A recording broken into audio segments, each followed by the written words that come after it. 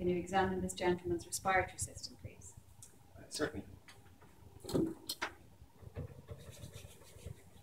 It's Mr. Smith, is that right? Hi, Mr. Smith. Mark Murphy, nice to meet you. I'm one of the GPs in the Department of General Practice in RCSI. Okay. I've been asked to examine your lungs. Is that okay? That's okay. So I'll end up listening to your lungs at the end of the exam, but at the moment, probably start off talking about a few things from the end of the bed, examining your hands. Is that okay? It's okay. If are you in any pain anywhere? No. If you have any discomfort, just let me know. Okay. So I'm happy with the position at 45 degrees, and I'm happy with the exposure. So I'll start at the end of the bed. So at the end of the bed, Mr. Smith appears well, comfortable, in no distress. His breathing appears normal. Colour is normal, and there's no obvious cyanosis from the end of the bed. There's no cough, stridor, or wheeze. And there's no sputum pot at the bedside. No other medications or inhalers or nebulizers. There are no drips, and there's no oxygen. So I'll now move on to examination of the hands. So can I get you to hold your hands out like this? So I'm just going to comment on a few things. Firstly, assessing for clubbing. So I'm looking at the nail angle, which is normal. So there's no loss of nail angle. I'm also examining for fluctuance in the nail bed, which is the nail beds are normal. I'm also looking for an increase in AP curvature, and there's none present. So there's no clubbing. There is no peripheral cyanosis. The fingertips. There's no tar staining, suggests smoking. No tremor in the fingertips, and I'm also going to assess for a flap for CO2 retention or asterexis. So again, you should put your hands out like this. If you're stopping a bus, ideally I'd wait over 30 seconds, and I'm looking for jerks of the fingers or a flap. So there's no asterexis. Can I get you to look at, just turn your hands around? So just looking at the front of the hands now. I'm looking for palmar crease pallor, which is not present. That would be suggestive of anemia. Okay, thank you. And now I'll move on to examination of the radial pulse, the right radial pulse. So I'll examine this over 15 seconds.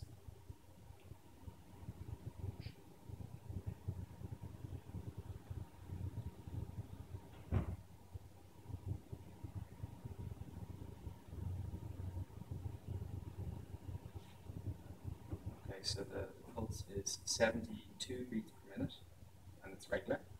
I'll now examine the respiratory rate over 30 seconds, multiplied by 2, and counting breaths and chest wall.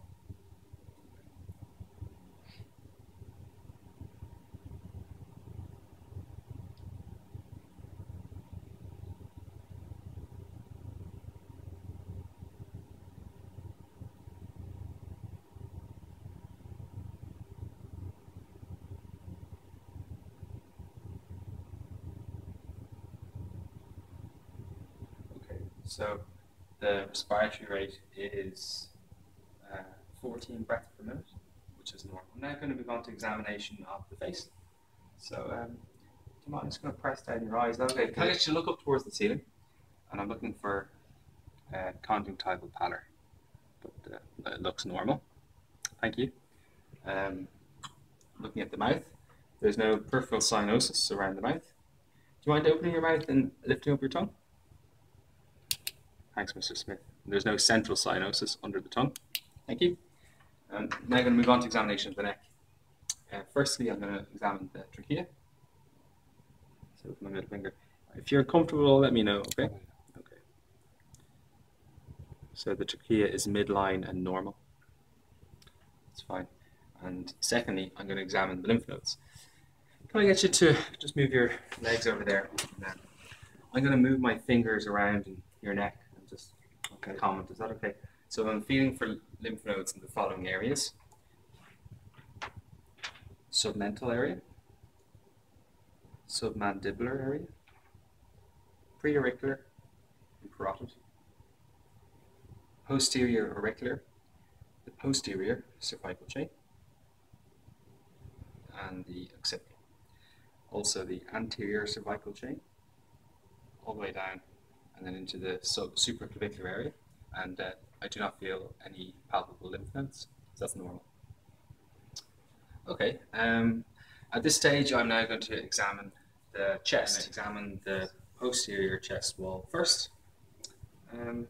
Starting with inspection. Mr. Smith, can you just breathe gently in and out? So the chest wall is moving symmetrically. There are no obvious scars in the posterior chest wall, no scars or marks from radiotherapy, and there's no deformity of the chest wall. So I'll move on to palpation, beginning with chest expansion. So I'm just going to hold your chest. Is that okay? Okay. Get you to take a big breath in and out. Okay, and in. Okay, thanks very much. So chest expansion was normal, approximately 5 centimeters. I'm now going to examine for tactile fragments. So for the remainder, for the next couple of minutes, Mr. Smith, can I get you to kind of bring your arms around you as if you're kind of hugging yourself? Is that okay? Okay. And I'm going to get you to say the word 99. That's okay. Okay. 99, 99, 99, 99, 99, 99, 99, 99, 99, The axilla as well. 99. So tactile fermentus in the posterior chest wall and in the axilla was normal. I'm now going to examine the exam for percussion. So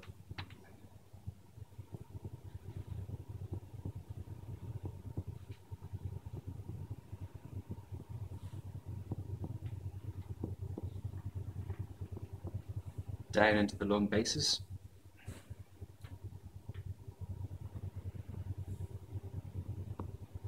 And the axilla.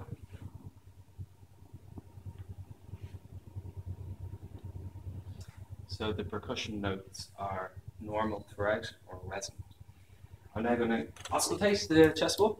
So, Mr. Smith, can I get you to take breaths in and out through your mouth? So slowly, but deep breaths. Is that okay? Just in and out. Thanks very much.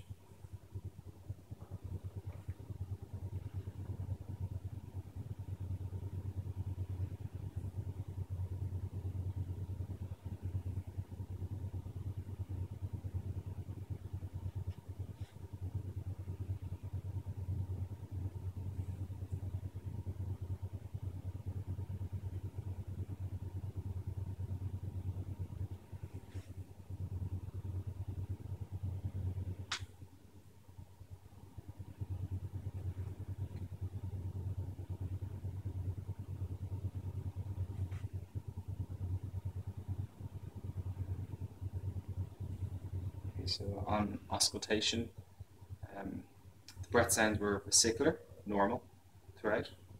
There was normal air entry, so it's good air intensity. And thirdly, there were no adventitious sounds, so there's no wheeze or creps. I'm just going to examine for vocal resonance. And again, can I get you to say 99? 99. And just repeat that. 99. 99. 99. 99, 99, 99, 99, 99, 99. Thank you. So vocal resonance was normal.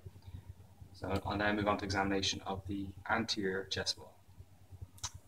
Mr. Smith, can I get you to walk around the bed and maybe sit facing me? Is that okay?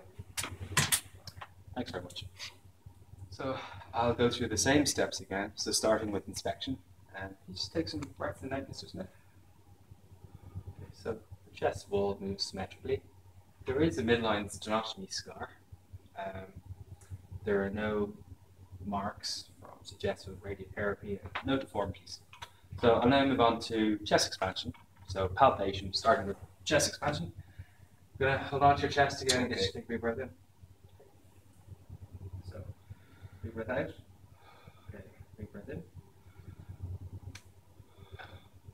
Sorry, I'll get you to do that again. Is that okay? So, big breath in, hold, and big breath out, and big breath in.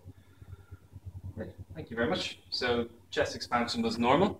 It was just over 2 centimeters. I'll now examine for tactile parameters. So I'm going to get you to say 99 again, is that okay? 99, 99, 99, 99, 99, 99, 99, 99. Okay, tactile parameters was normal. I'll now examine for percussion. So I'll start in the apex, long apices. Then over the clavicle.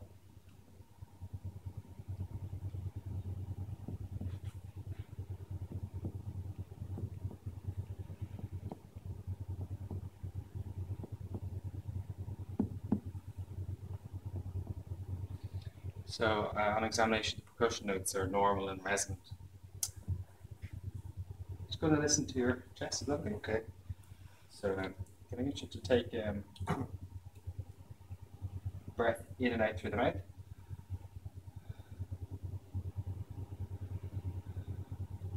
And keep taking breaths in and out through the mouth. Thank you.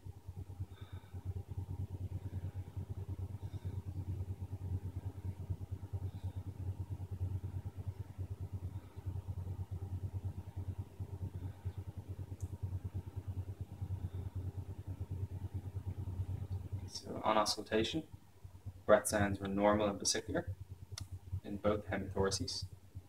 The air intensity, secondly, was normal, so it was good air entry. And thirdly, there were no adventitious sounds, so no greps or wheezes. I'm just going to examine for vocal resonance. Can you say 99? 99, 99, 99, 99, 99, 99. Thanks. So vocal resonance was normal. So thanks very much. Okay. So to conclude the respiratory examination, I would ideally perform a full cardiovascular examination. I'd also look at the ankles for ankle swelling. And I'd also like to examine for a liver, so to see if there's a palpable liver. And that will complete the respiratory examination. Thanks very much. Thank you. Thank you.